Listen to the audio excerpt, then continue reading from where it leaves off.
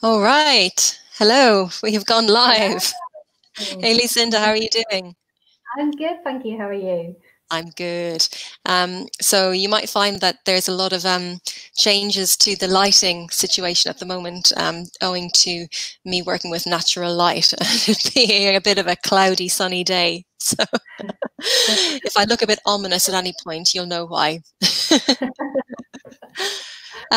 So thanks everyone for joining us for our second self-care session. We had some really lovely warm feedback from our last session, which was with Kate Bishop, a life and well-being coach. If you missed out on that, you can go back and watch it. It's up on our YouTube channel. And yeah, thank you for joining us again. If you are joining us again, we might be talking into the ether. Who knows? So today's session will again consist of 3 sections. So we'll start with a chat with our guest who's coming on shortly. Then we'll be moving on to a demo of a self-massage and stretching sequence. That will be focusing on an area chosen by our guest. And then we'll have time for some questions. So if you do have anything that you want to ask either ourselves, myself and Lucinda, or Elika, who is our guest, please feel free to pop those in the comments and we'll try to get around to them. If you're not able to tune in live, do feel free to drop us an email and we'll try and get back to anyone who has any questions there as well. So this week we're joined by Elika Ashoori, who is a British-Iranian actress. Elika graduated from Kent University in 2008 and she studied art, history and drama. She then went on to study acting at Rose Bruford. But since 2015, Elika has spent most of her time setting up a cake business, which is now a very successful artisan patisserie. So she has a stall in Greenwich Market, or at least she did prior to lockdown, and she'll take us through that trajectory when she comes on. She also caters for weddings, high-end luxury events. And on top of that, Elika still pursues acting, modeling. She sets up projects for sustainable, eco-friendly fashion and collaborates with small businesses to support buying locally and ecologically. So we'll be talking to Elika about all of that shortly. We'll also talk about how cooking and baking can have some therapeutic benefits, either whether you're doing it yourself or whether you're receiving home-baked goods from other people. We'd like to mention that this week will be a very special episode. Elika will be kindly talking to us about some of the personal struggles she and her family are going through as they try to free her father, Nushay, who has been wrongfully imprisoned in Iran. So we're very honored that she'll be able to talk to us about that, and hopefully she'll be able to tell us how we can help, and that will be something that we can get involved in. So please do listen in on that and pitch in if you can. So you can see at the bottom, we've got our little PayPal link, which is there. If you can and want to make a donation, we would greatly appreciate it. It's split equally between Pamela Need, the guest this week, Elika, and the nominated charity of the week, which is chosen by the guest. So this week's charity chosen by Elika is HSI, which is the Humane Society International. And this is a leading force for animal protection. So there are campaigns to protect British wildlife, to stop the use and the sale of fur, to reduce animal suffering on farms, and to stop animals being used in scientific research and product testing. And this is a cause that will be very close to many people's hearts. We all, well, a lot of us have pets or have an affinity with animals, and the concept of any cruelty happening to animals is unbearable. So again, if you feel like you can donate, it'll be appreciated. But if you can't, go and check out the website and amplify it or support it in whatever way is possible for you. Okay, so before we bring Elika on for a chat, I'll have a quick chat with Lucinda, my lovely colleague. So Lucinda, how are you this week? Yeah, no, I'm good actually. I was suffering a bit with the heat sort of the last few days when we had that massive heat wave, but yeah, I'm much more relaxed. It's now a little bit cooler. Absolutely. I'm not very good in the heat. I'm a little bit pale. Tensions run high when it's hot, I think, especially when you're in lockdown. I think our household was a very tense because Yeah, and there's three of you. You've got a dog who doesn't like the heat much either, do you? No, he's a black dog and he suffers. So he was panting and didn't know what to do with himself. And how's the hair situation? It's all right. I've given him a good shave. Got the clippers out, gave him a good shave, and he wasn't very impressed, but he's a bit cooler, so it's all good. It's all good. Fantastic. He is coping. Oh, bless. And Lucinda, I suppose a lot of people are asking me at the moment about massage, when it'll be coming back, because of course we had in the UK, the government guidelines this week were that certain businesses will return on the 4th of July with some restrictions, but of course massage isn't included in that. So what are you telling people who are wondering when they can next have their much awaited massage, much needed massage? Yeah, it's very tricky, isn't it? Because I think a lot of colleagues, including ourselves, sort of anticipated that we would be going back on the 4th with the hairdressers and with the reopening of those sort of salons. So it is difficult. I think we've got to just exercise a bit of patience. We're, closely following sort of the government guidelines. And unfortunately, a lot of people do say to us, oh, can't you just do a treatment at home or something if your establishment, for instance, my gym where I normally work is closed at the moment, can't you do a few treatments at home? But unfortunately, we're not covered by our insurance. So it's impossible for us because obviously we have to have certain liability insurance and which protects the client and ourselves from anything that would go wrong. So, it's for both of our sakes, whether it's COVID related or not, we can't really treat when we're not covered. So I think we're just going to have to keep on doing these live streams, see what happens in the next few weeks. Hopefully, fingers crossed, we'll be able to do some treatments, even if they are just sort of from home or not as many as we can normally do. Because as well, there'll be lots of, when we do eventually come back, there'll be probably quite a few things we're going to have to adhere to, like wearing the PPE, having big gaps between appointments and things like that, just to try and keep people safe. So watch this space, everyone. We're we're working with our union, trying to get back so people can have a treatment, but not safety first. Exactly. Absolutely. I think when we do start back, there'll be a lot of people with a lot of built up tension. So people form an orderly queue. Messaging me saying they're dying for a treatment. They just can't wait to have a treatment. And we're dying to treat you guys as well, because for us it's our passion. We love to do it. We as sports therapists, it's something that we really enjoy. So but hopefully the self-massage demonstrations that we show you in a little while will help to alleviate some of those aches and pains. Yeah, absolutely. And we do have our 12 episodes working from home massage series as well. So if you do want to go and check that out, there's sort of something for almost every part of the body that you might want to have a look at. If you're suffering with tension or stress or muscle aches and pains, have a look, and that might kind of keep you going until you can have your actual proper full body massage again, hopefully soon. Exactly. Yeah. Cool. So Elika, we're going to bring you in now. And 1, 2, 3, 4, 5. Here she comes. I should have counted backwards. That's how you do it. I'm not a very professional at this. That's all right. At least I gave you warning. Hi, Elika. And I am going to. I will disappear into the background for a little while you guys have a chat. We'll see you in a while, Lucinda. Hello, Elika. How are you doing? Good. How are you? I'm good, thank you. Thank you so much for joining us on this changeable, sunny, rainy Wednesday afternoon. We're going to have very different lights throughout our podcast. We will. Yeah, it'll be interesting. Dramatic. It's what we need. Exactly. Yeah. So, Elika, how has lockdown been for you? Contrary to most people, I think lockdown's been a very therapeutic cleansing experience for me.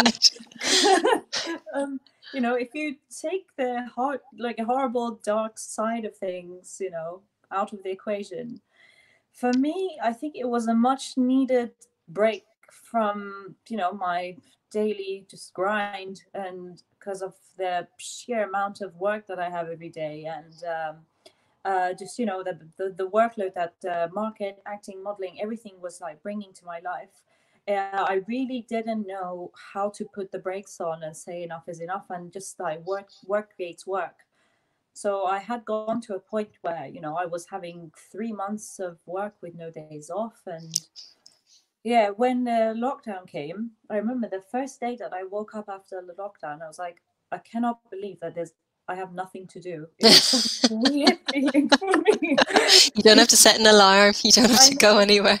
It was kind of like a feeling you get where you're kind of guilty after like your first day of summer after school, where you think, oh God, I have nothing to do. Yeah. This is weird. And it actually made me really tap into my creative side. And, because, I do work in a creative industry. All the industries I work in are quite creative. But as you know yourself as an actress, it can become quite tedious.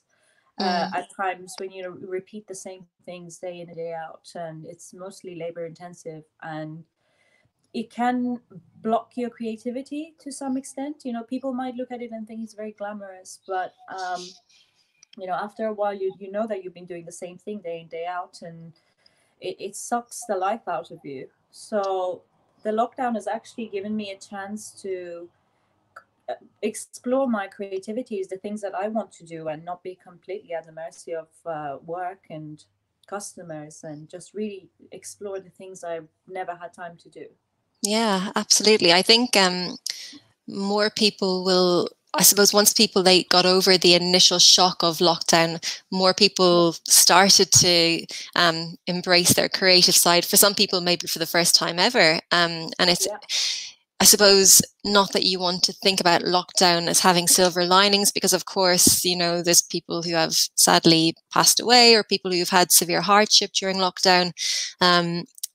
But as humans, we do have to try and always find a bright side where we can. And if the bright side that came out of it is that, people were able to have a little bit more time with books or music or art or whatever it is that is your outlet, maybe discovering something that you will be able to carry with you after your lockdown, that's surely a good thing. So you kind of, try and look at the positive sides where you can.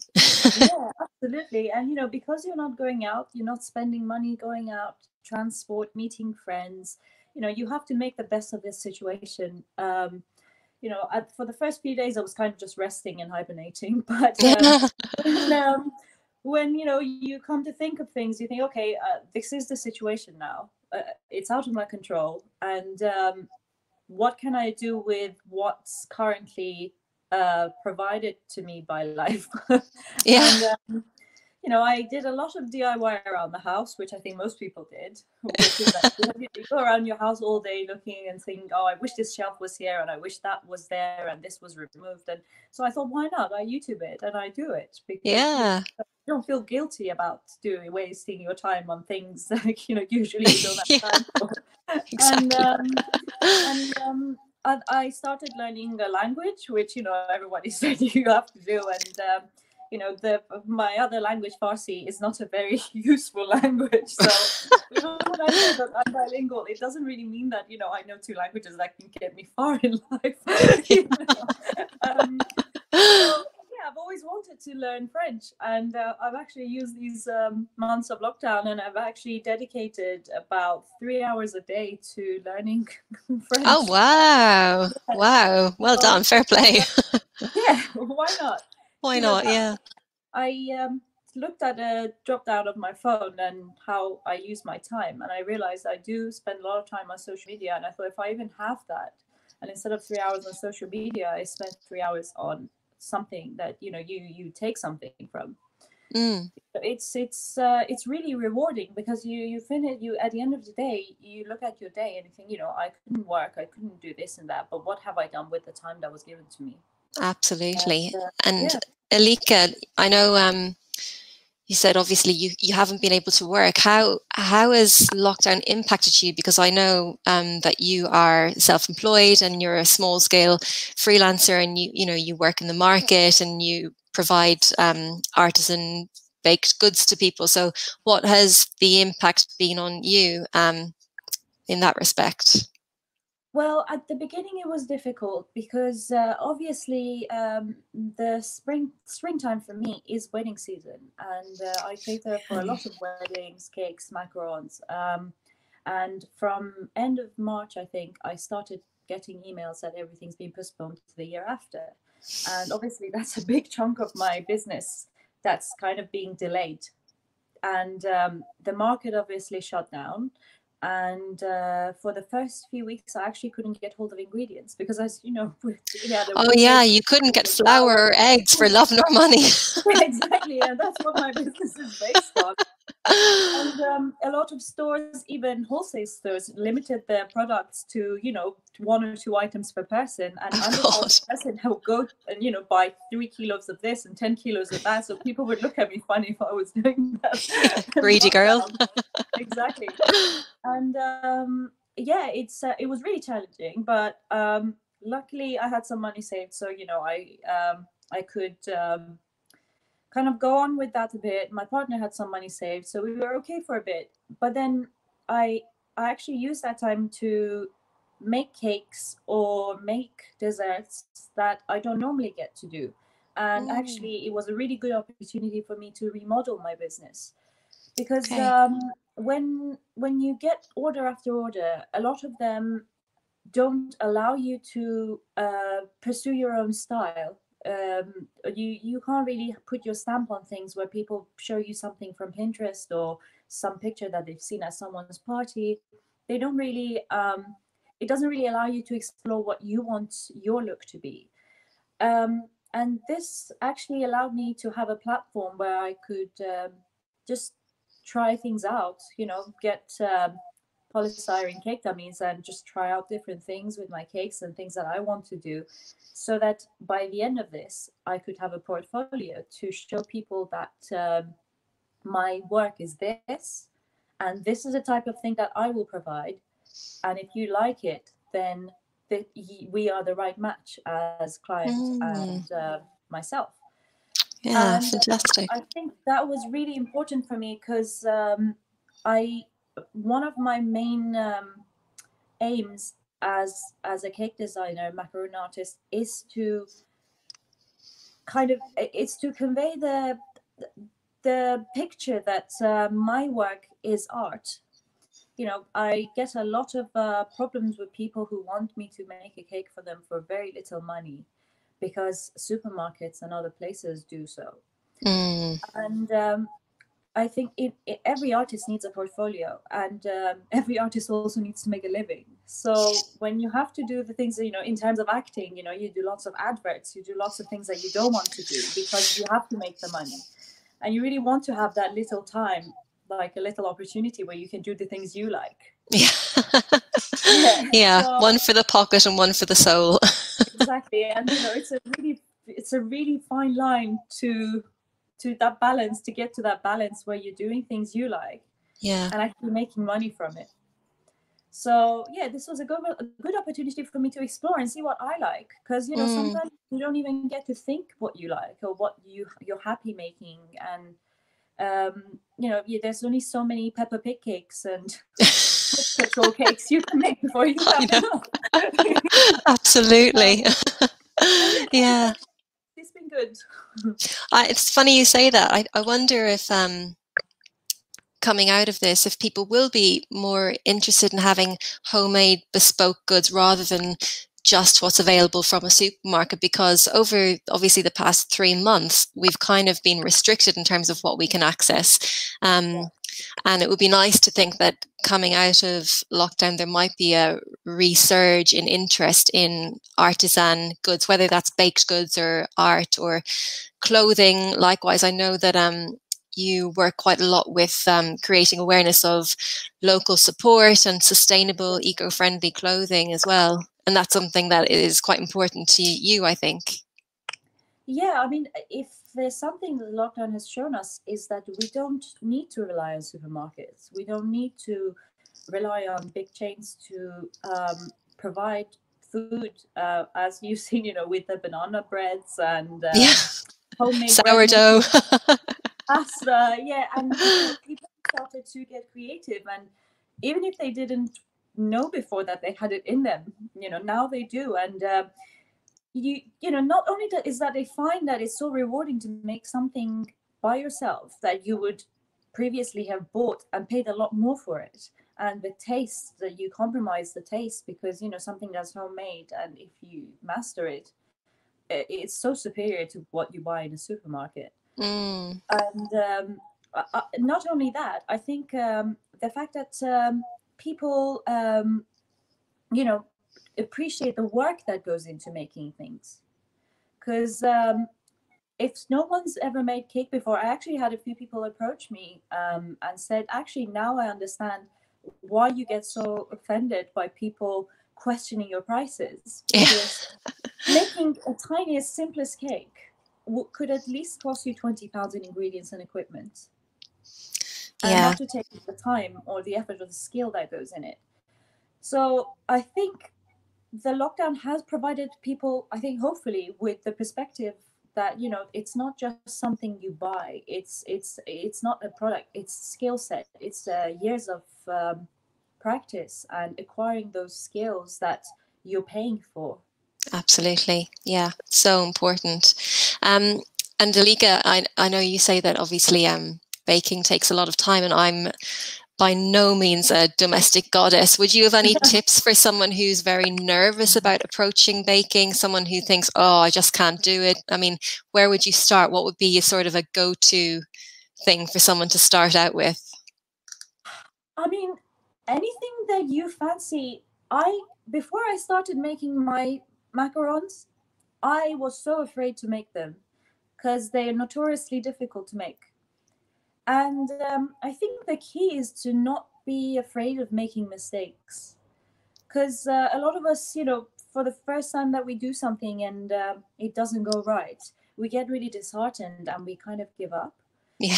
But I think there is fun in making mistakes because, it's a learning curve. I don't see it as mistakes. I see it as opportunities that teaches you that next time you'll eliminate those mistakes and you try something new, and in the process maybe you invent something or you come up with something, and most great things happen by accident.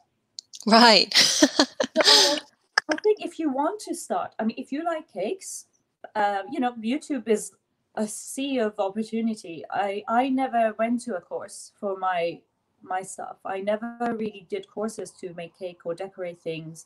I studied acting and drama and history, so it was just a hobby that I thought maybe if I cultivated and work on it, it could be something. And it was literally just through YouTube, watching videos, reading books, that you start to play around. And when you kind of master those basic techniques, then you get more confident. Like anything, like learning a language, or even your job, I'm sure you were nervous giving your first massages. Oh my God, and it was terrible. I'm sure whoever my first guinea pig was probably came out thinking, what was that? And, you might be part of it at the time, because that's the level that you are. And then, you get better, and then you look at your previous works and you think, oh, that was woeful. I mean, when I look at my first macarons, I think, oh my God, did I actually sell those? Yeah. I think just don't be afraid. If you like cakes, YouTube how to make cakes, how to make a basic cake, and just go for it. It's not difficult. And, if it goes wrong, then you just have the batter. That's true. It's not a disaster. If you like chocolate, buy a book on making chocolate on Amazon. You can buy used books for 10 pence, and you just do it. It's fun, like anything. Yeah, no, that's so important to remember. I mean, I suppose failure isn't necessarily a bad thing. It's only through failure and mistakes that we can learn. And you know, if all you learn is that actually you don't have the patience to make a cake, then you don't do it. Elika's here. Go to Elika's treats instead. Which may well be my course of action, but we'll see. I think that's me after the lockdown for a massage. Yeah. Oh, well, you told me you've been having some interesting bespoke massages at home. Yes, because my partner is famously awful for giving massages. And he gets tired after, I think, without exaggeration, 20 seconds. So he would actually, what we discovered that would put him past that 20-second threshold is if we get a pestle and mortar and use that on my back with a bit of That's original. I know. And that's what we kind of like extended it to maybe 2 minutes. Oh, fantastic. But yeah, I think I would definitely need to visit you after lockdown for a real massage. I'll bring cake. Do, please. We'll do a swap. That'll be fantastic. Look forward to it. Fantastic.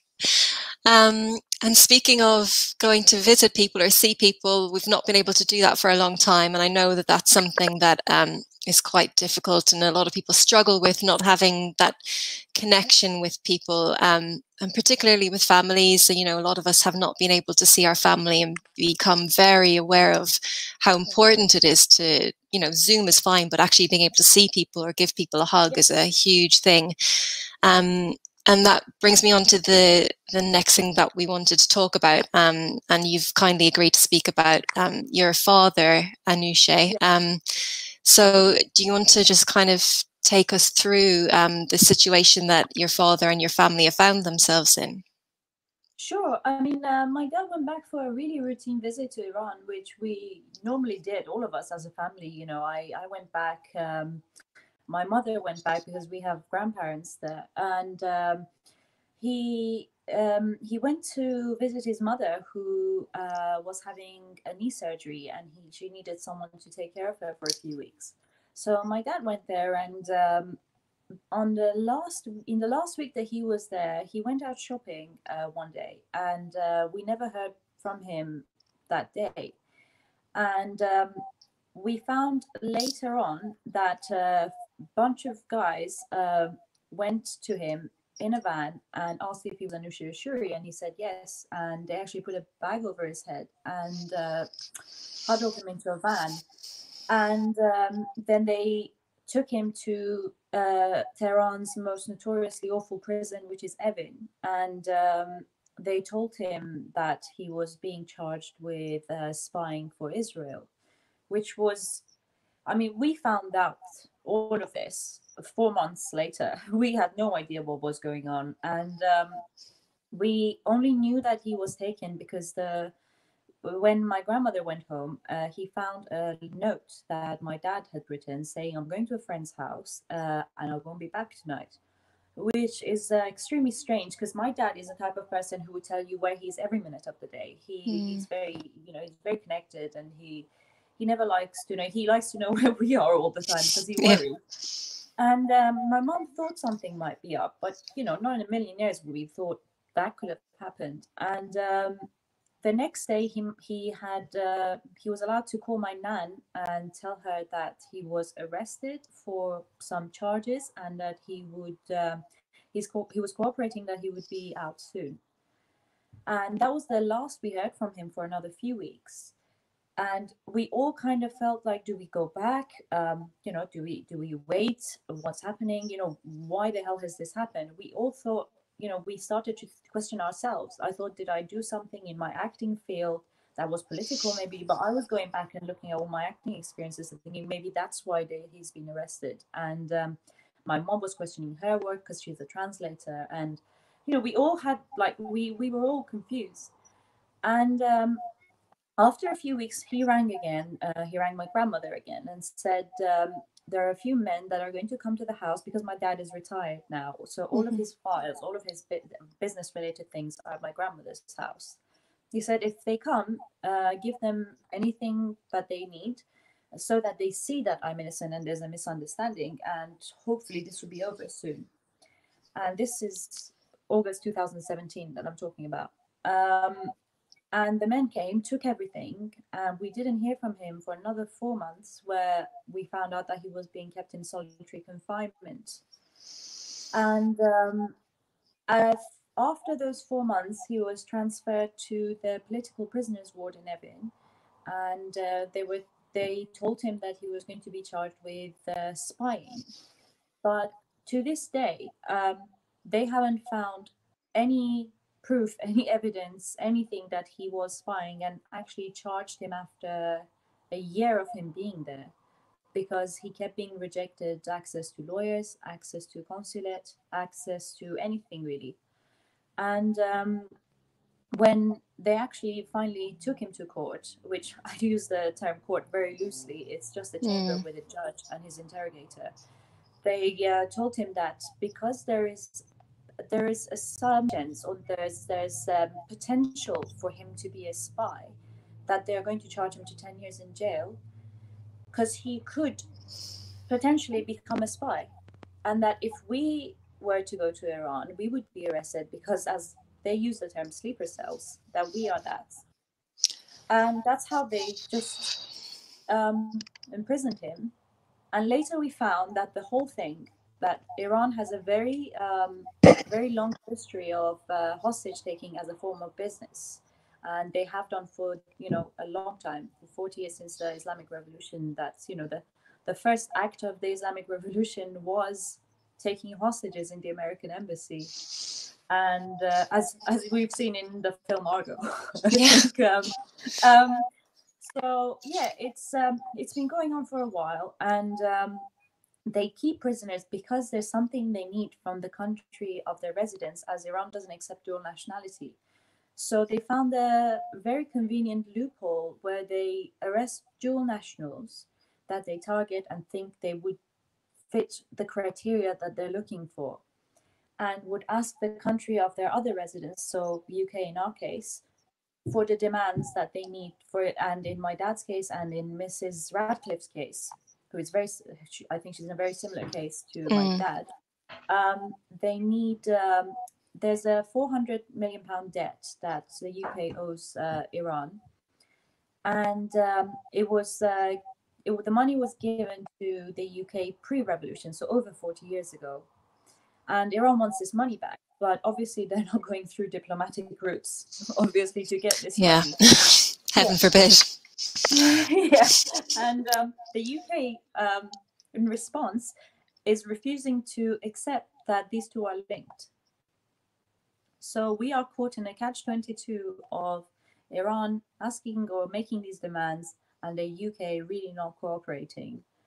So we are stuck between two very stubborn governments as pawns, basically, as chess. And it's not just me, it's just not my family, it's not my dad. There are about 12 British dual nationals that are currently in Evin, and in total I think around 60 dual nationals from all over the world that are there, and negotiations are being made.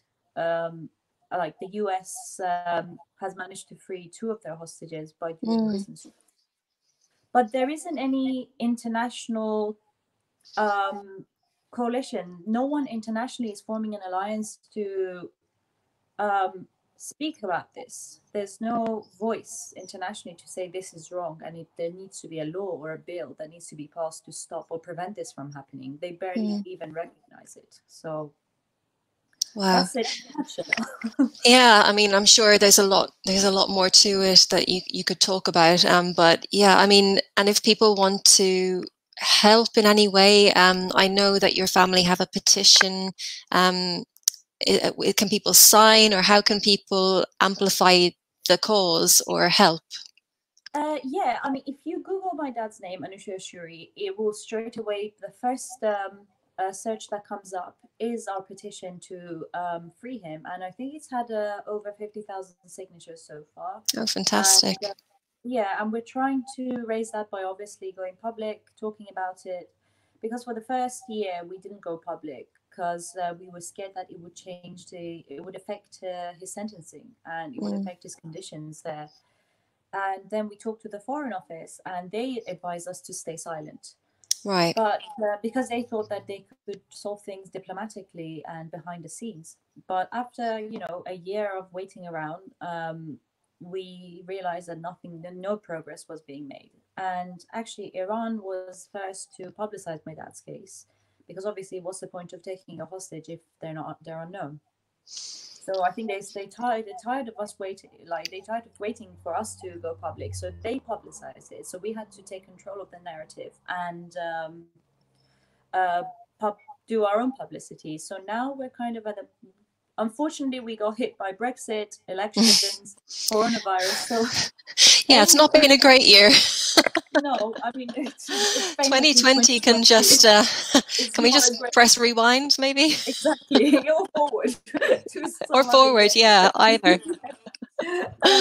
Yeah. And yeah, so hopefully now that things have settled a little bit, we have managed to get in the front seat of our, you know, media activities, and hopefully push this case a bit forward and get people to sign, so that we could hopefully put enough pressure on the British government to take action, because if we don't, they are refusing to. They're not acknowledging us. They didn't even actually, when we first went there, one of the first things that they said in regards to helping my dad and giving him diplomatic immunity, because then he would get access to, you know, a lot more than he is now. They said that we had to determine his Britishness. All right. Which we didn't even know. We found it really offensive because we've been naturalized and we're British. My parents grew up and studied here and lived here. We studied here. We work here. We pay taxes. So we've already gone through a process with the Home Office to qualify for a British passport. But the Foreign Office now says that they don't have access to those documents because they don't exist anymore. And now we need to prove again how British we are in order for them to help us any further. Wow. Well, if there's one thing we've learned of recent times, is that the British Home Office is less than competent unless it suits it. So yeah, and the British government as a whole. I don't think anyone will argue. No, I hope not. Well, Elika, thank you so much for talking about that. And anyone who is tuning into this, whether you're tuning in live or you tune in later, please do Google. You can see at the bottom of the screen, we've got his name, Ashoori, and you can sign the petition and amplify the case and put a little bit more pressure on the government, and hopefully sooner rather than later, Elika's family have their dad home again with them. Thank you so much, Elika, for talking about that. Yeah, fingers crossed. And Elika, you just seem to have a million things going on. Another thing that is very close to your heart, and it's the charity that we're donating to this week, is HSI. Can you tell us about how you became familiar with HSI and what it means to you?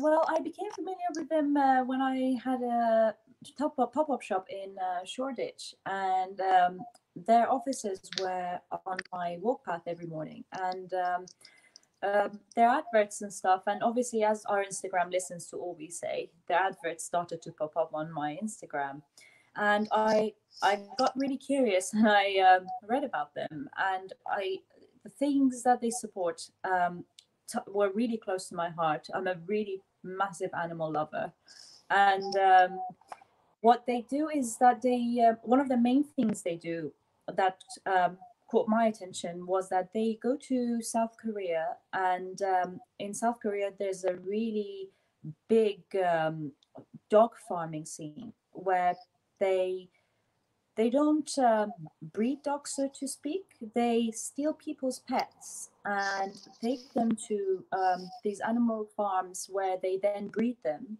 crossbreed them for meat. Oh, God.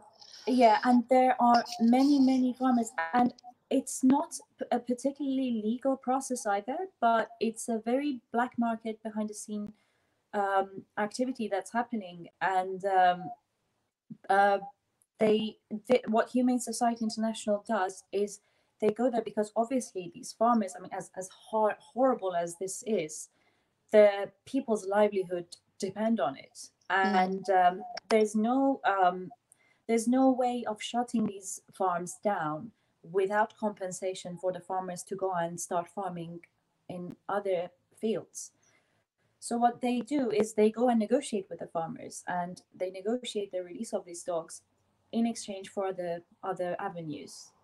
And I found that very admirable. And I find the other efforts very admirable. Like they tirelessly try to put a ban on the Yulin Dog Festival in China, which is a really barbaric tradition where they torture dogs, in markets and sell the meat and kill, skin them alive. It's just horrible. And they do a lot in terms of that, and they also do a lot in terms of any animal cruelty. They are extremely active in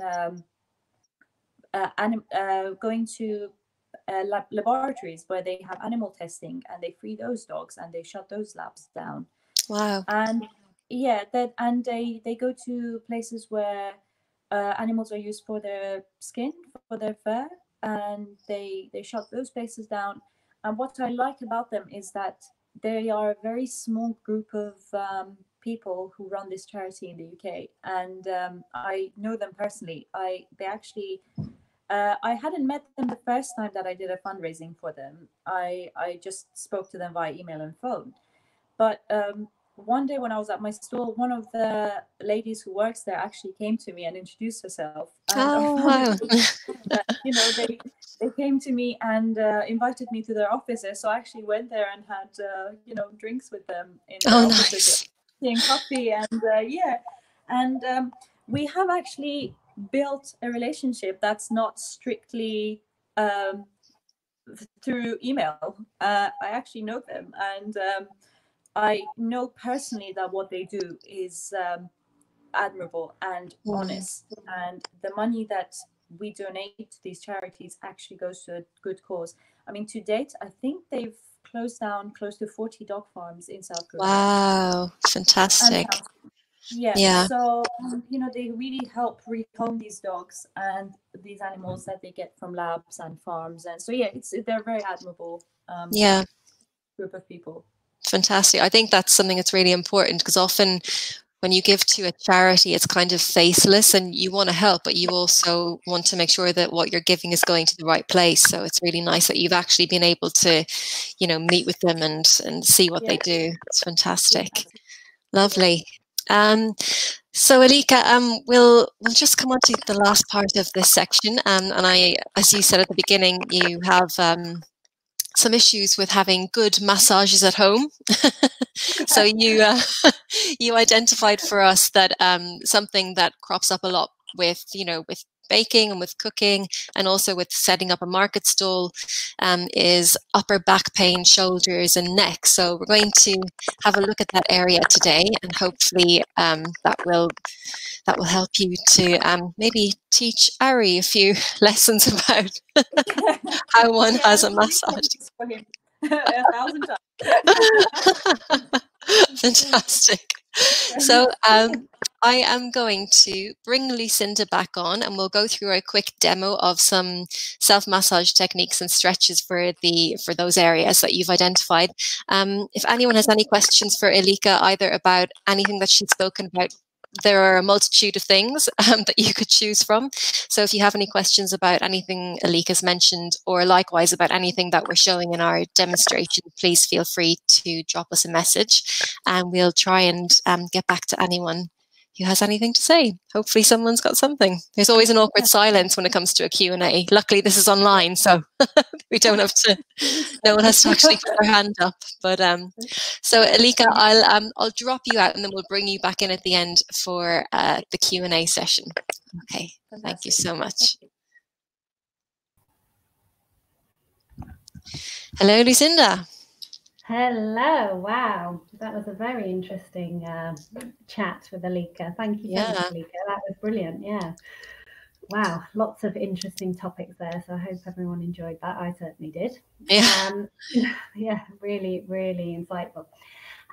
Okay, so as Claire mentioned, we're going to do a little bit of self-care now in the form of some stretches and self-massage for the neck and the shoulders, which can be a really tense area for a lot of people, especially if you're working at a desk and you're hunched over, or like Elika, you're doing baking and you've got that position a lot of the time. So I'm just actually going to mute you, Claire. So I'll mute Claire, but Claire's going to, sorry to mute you. Claire's going to demonstrate alongside me, and obviously, again, if there's any questions at the end, just pop it in the feed. But the first thing we're going to do before we do anything is we're just going to take some really nice deep breaths in and out through the nose. And if you can, I want you to try and take those breaths from the diaphragm. Now, the diaphragm, I'll just do that for you, is just below the ribs. So it's just above the stomach and just below the ribs. And you want to imagine that you're sort of inflating and deflating a balloon. So you're just opening up that space here. Rather than taking shallow breaths from this top area here, you're just taking long, slow breaths from the diaphragm. And this is really good to just stimulate the parasympathetic nervous system. Now, the parasympathetic nervous system is something that stimulates our relaxation response. So breathing is so key in that respect. We just want to bring everything down, slow it all down, and breathing's a great way to do this. Okay, so I hope you've all taken a nice few deep breaths in and out. So we're going to start with our first stretch. So this is a lateral neck stretch, and it stretches the side of the neck. So what I want you to do is tip your left ear to your left shoulder, like so.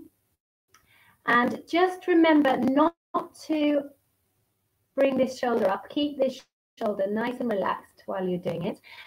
And if you want to increase this stretch, if you're sitting down, you can hold on to the chair and use a bit of traction. Use the chair as a way to kind of put a bit of intensity through that neck area. And you can also increase this stretch further by using the other arm, by placing the hand on top of the head and just increasing that stretch even more. So you're bringing the head round. Now try not to crank the neck. Try to almost use just the weight of the hand to bring the neck further into that stretch. You want to just do everything in a nice, easy fashion, no sort of sudden jolting. Okay, so we'll just take it now. If you take your head back to neutral, so slowly just bring your head back to neutral. We'll just take it to the other side. So again, we'll just tip now the right ear to the right shoulder. And again, if you're holding onto a chair, you can just use your arm to increase that stretch and bring your hand over to just intensify that stretch. Fantastic. And these stretches can be held for about 20 to 30 seconds. And also remember to breathe. We often completely forget to breathe on the stretching. We're concentrating so much on what we're doing that we forget to breathe. So just nice deep breaths in and out. Okay, perfect. So once you've done that, just bring your head back to neutral. And we're now going to do what's called the sternocleidomastoid stretch. So I want you to bring your left hand and put it under your collarbone.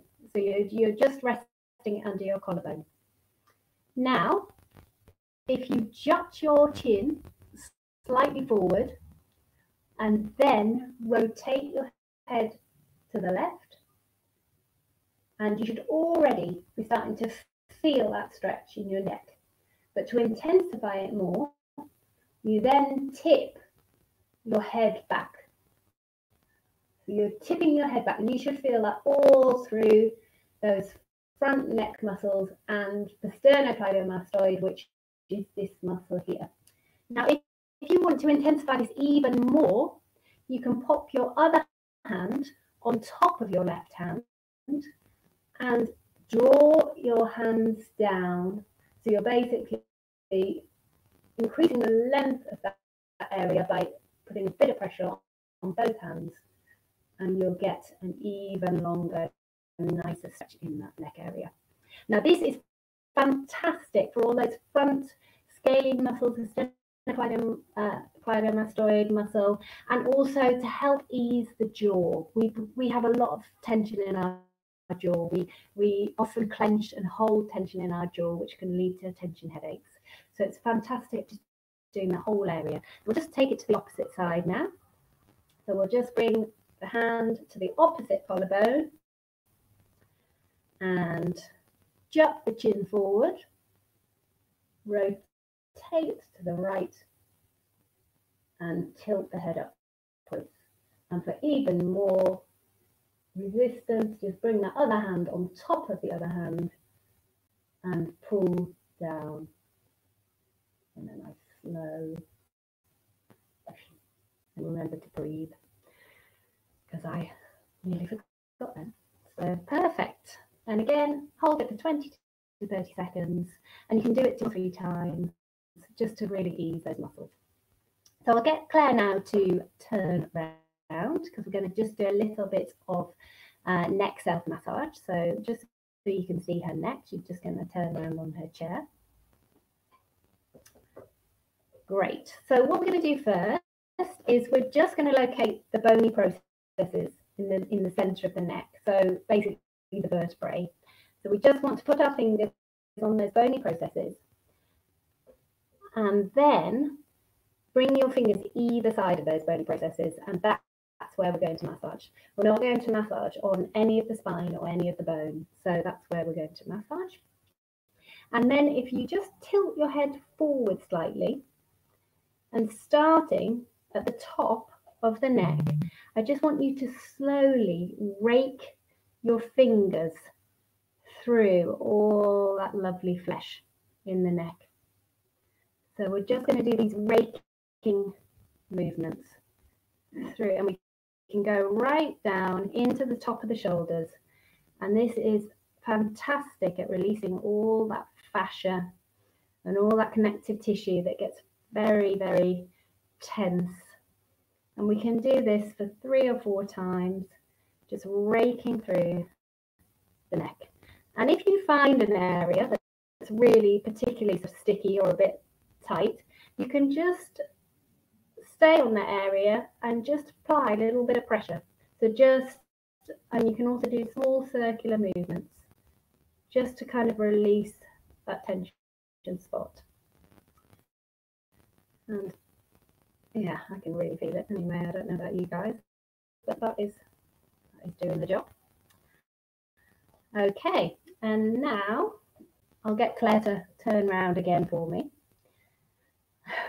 Sorry, Claire, you are eternally moving. We're going to just move on to a few little bits for the shoulders. So we're going to do a really nice shoulder release. So what we're going to do is we're going to bring our shoulders right up to our ears, squeeze, squeeze, squeeze, squeeze, squeeze. And you're doing this with an inhalation, and then with an exhalation, just let everything drop. Okay, we'll do that a couple more times. So nice inhalation, bring the shoulders up to the ears, squeeze, squeeze, squeeze. And with an exhalation, drop. And you can do an audible exhalation, just let everything go. Just be loose, be free, do a little dance, you know, we just want to let everything loosen up a bit.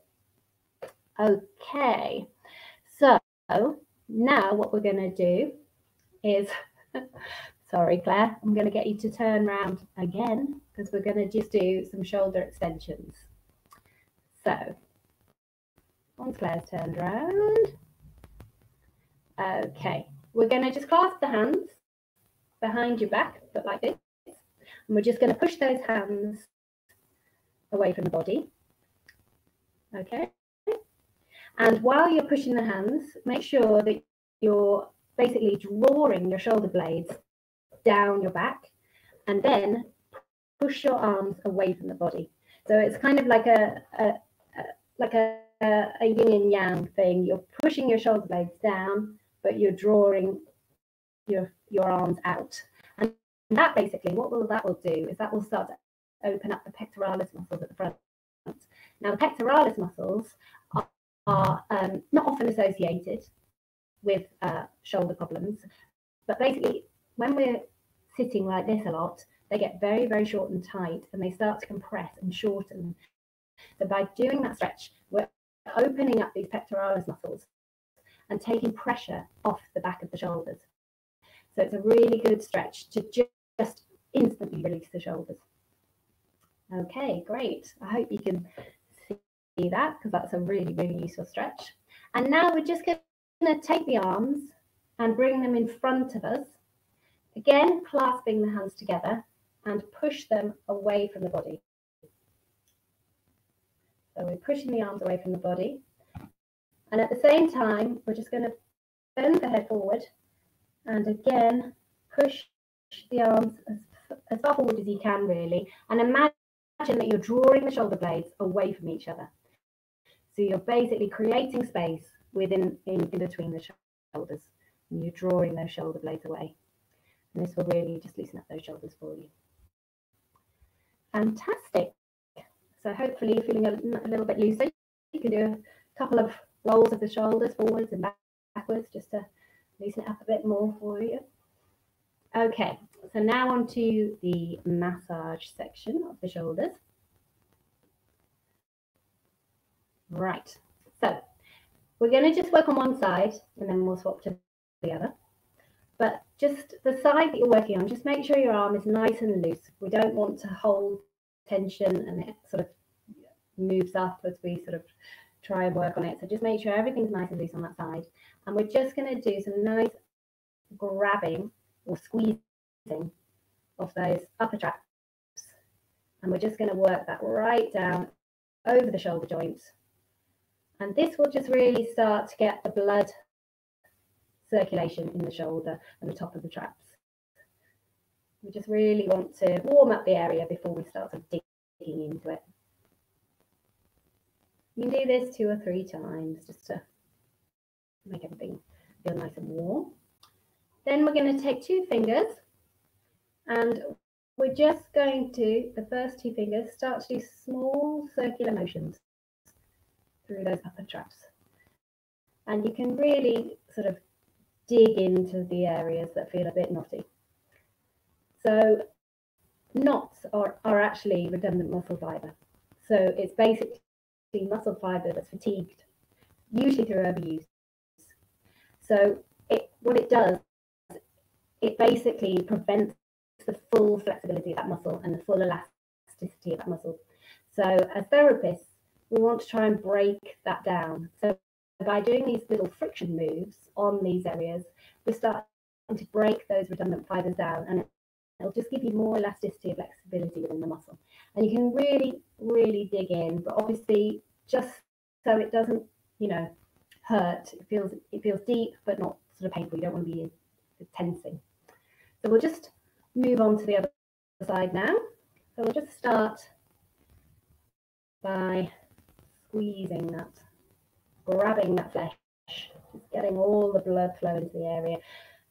Increasing the blood circulation helps to flush through sort of all the sort of toxins, and it helps to increase oxygen into the area, increase oxygen into the blood flow, and just flush through all those nasty toxins that build up in our shoulders. So it's really good to get that nice and warm and all the circulation going again. Okay, and then we'll just take our 2 fingers and we'll just start to do the circular motions in those shoulders. And just be wary, you will feel those knotty tissue which feel hard and like little clumps in the shoulders. That's fine to massage, but just be wary not to massage the bony areas. We just don't massage sort of on the shoulder blade, the bone of the shoulder blade, or on the spine. We just massage the soft tissue. So just be careful just to not go over any of the bone. And there we go. And then we're just going to finish off by rolling our shoulders forward. I can hear mine crunching already. Taking a nice inhalation and bringing the shoulders up to the ears. And release.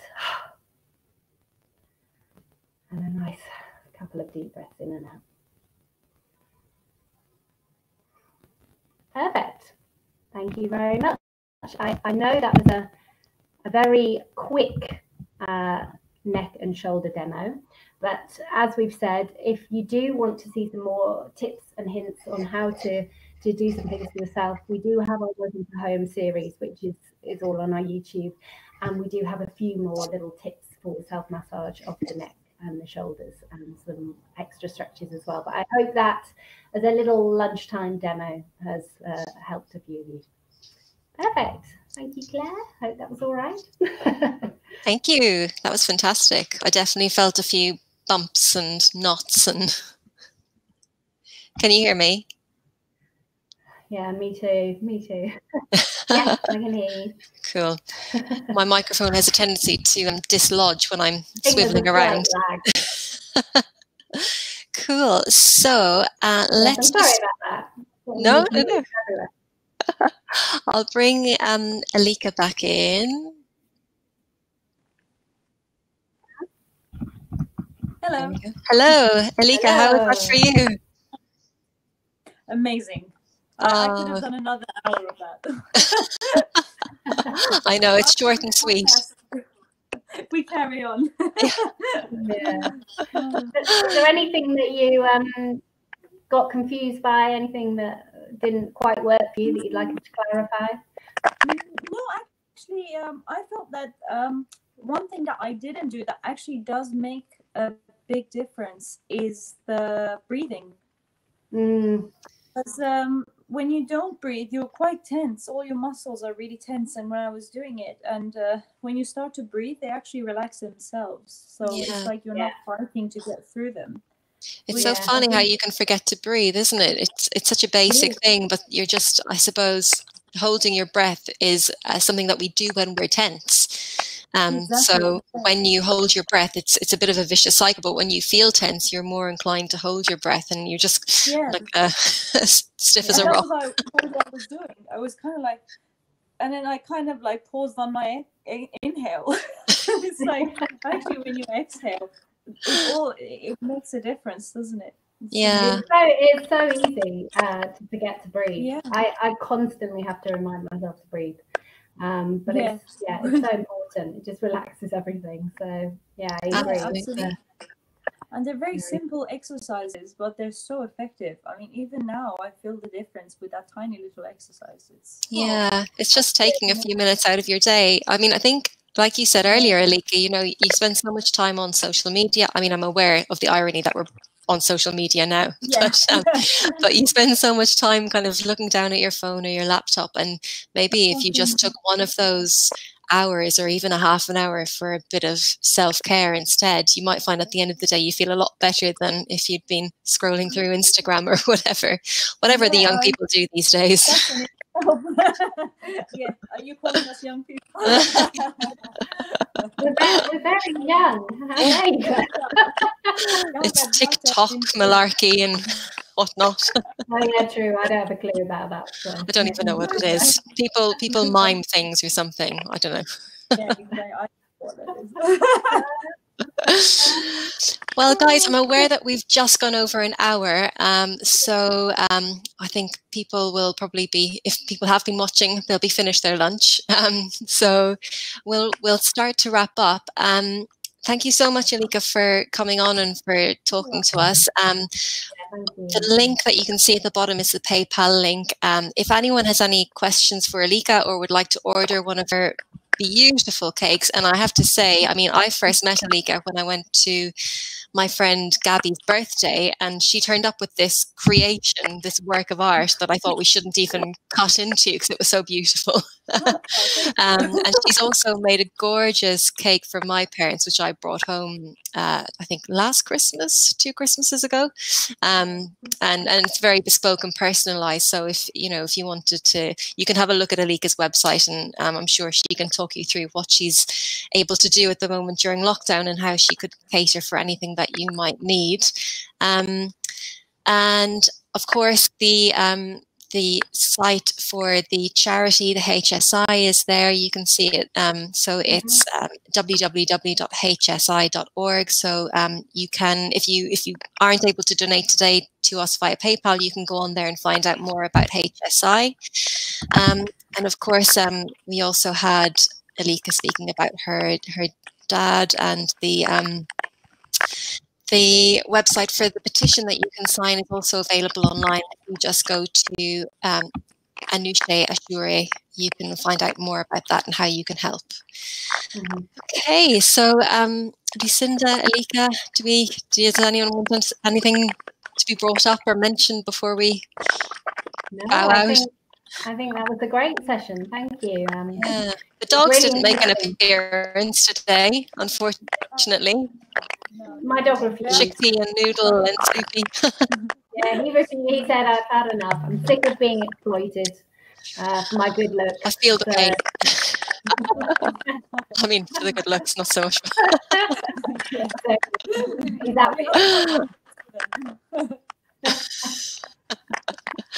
Well, thank you so much, both of you. That was really, really great. And if anyone hasn't been able to watch today, do feel free to watch back. It will be available on YouTube. Spread the word, spread the love, and stay safe, everyone. Stay safe, yeah. And we'll be back in 2 weeks' time for our next self-care session. So stay tuned. Perfect. Okay. Bye, everyone. Take care. Bye-bye. Bye.